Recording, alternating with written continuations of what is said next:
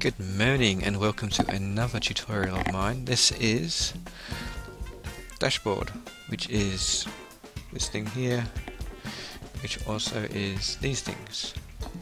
It's just another of my Pro Mac wallpapers, just promoting Mac. And there you go, that's F12. And that's currently 13 degrees Celsius in Sydney. Anyway, I have to move on because I've made a few versions and they've all been too long with this tutorial because YouTube has a 10-minute limit. So I thought I would show you today how to create a PDF document from any Mac application that can print. You know, you normally have your file print, but on Mac it has a big Backbone PDF or Adobe Acrobat, whatever you want to call it. You can just create a document. So it's like going to the printer, but it actually creates a file. So I shall show you now how to set this up. So you go to your Finder or top right, which looks like a hard disk, and you go into your library. We need to create a folder in here. New folder called PDF. Oops, sorry. Services. Okay, that's there now. Music here in the background is something I made with iLife 08, which I picked up, and it has GarageBand 08. There we go, there's iLife. It's just something a bit funky and a bit different, something happening in the background. So say for example I want to save this page, and normally I would go File, Save As, and I'd save, and it would like save all the images as well as the actual web page, and it's a bit messy. But if I now go File, Print, or Apple P, there's no actual print button enabled because there's no real printer, but I can go Save as PDF. I'll save this to my desktop, processing, and there's one page. So here we go on my desktop. There's my PDF document created, and you can let's show you a few applications. So if I want to open up my iCal Bouncy, and this would have a print somewhere. So we go File, Print, and there's a preview here of today. Okay, maybe not today, but let's start on the... Okay, we can pick a day. Today is actually the 23rd of August. Yep, and we're going to print this. Okay, continue, or save as PDF. Okay, and we'll save this to desktop as well. So we can drag it down, save. Go, we quit Apple Q. There's a new one here. And there you go, that's made a PDF. So basically any application you want can create a PDF.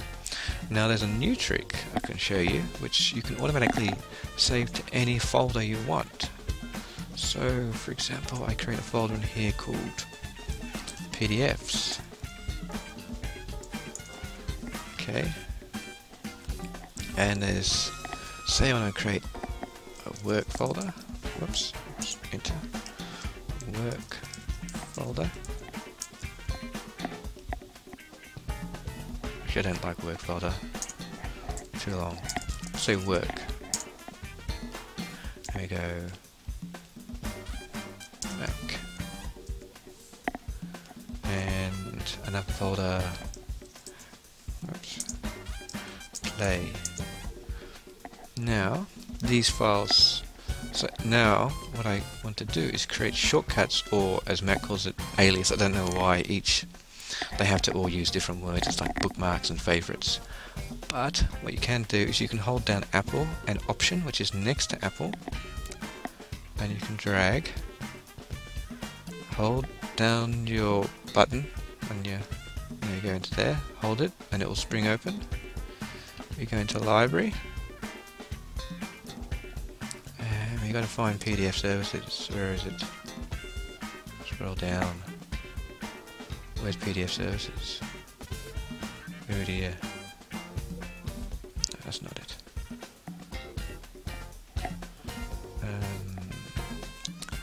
Okay. Okay, I should change views actually. So let's just create the shortcuts. Okay. There you go. I've created the shortcuts. But if I was in this view, it would be easier. But I wasn't because I was silly. So we all do these things. But here are the shortcuts it's created. Let's do this properly. So we got move this to trash. Move this to trash. Move this to trash. Okay. So I got this folder here. This is all the folders I want to make shortcuts to. Let's go into PDF services. In my library. And PDF services, where is it? There we go. Open up that. This will be nice and easy now. So you select these. Sometimes you have to think ahead before you just drag and drop. Apple option. Click. Yep. Apple option. Click. Here we go. And you can see them. Move these across. Okay. So now they are on PDF services. So now what I shall do is go to Safari and we'll pick another page, a random one. Let's go and look at, say, the iPhone page. It's the iPhone page, and this is, okay, I want to print this. Print, and we'll put this in play. There we go, and that appears automatically. So play, printing, and then we go to Mac. Here's some stuff on Mac. So I'll look at .Mac. I'm going to save this information for later. File, print. Save to Mac. Printing. Let's quit that. We'll go back into Finder. And if we go here, we can also create a shortcut down there. Drag that. PDFs. Now Mac. Apple.Mac. There we go. It's been created. And go to PDFs again. We got. Yeah, what was that before? That was play. There you go. And we got iPhone as a PDF. Nice and simple. So I hope you've learned something new there. I hope that was interesting. And until next time, have fun and keep on fiddling about and playing and enjoying your Mac. Okay, bye for now.